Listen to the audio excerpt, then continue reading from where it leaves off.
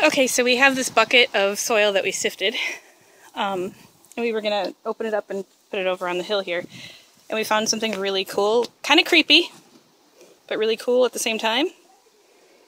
We have a huge ant hill. Look at that. They've even got like cities and like larvae, and I'm getting the total, I thought I had something on me. I don't know what those are. And then like, there's these little larvae there. There's more all the way around here. And plus there's like all around here. It's really kind of creepy. And I totally feel like I have bugs crawling all over my body just recording this.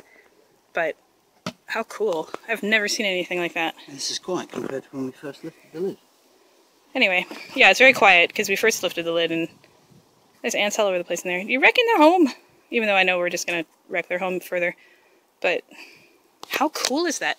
How do they get, like, it's all like that, they make it all super fine and stuff. It's just really neat. Anyway, anthill. So here's our big giant anthill.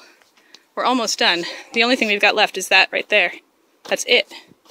That's very exciting. A lot of it is builder sand, so we're trying to sift it into there. And I mean, sand would be good to help drainage and stuff, but not when it's all in one big giant chunk, which is what it was in. But anyway, should we put the lid back on the ant culture? EBGBs. How are you? Good. Yeah? Mm-hmm.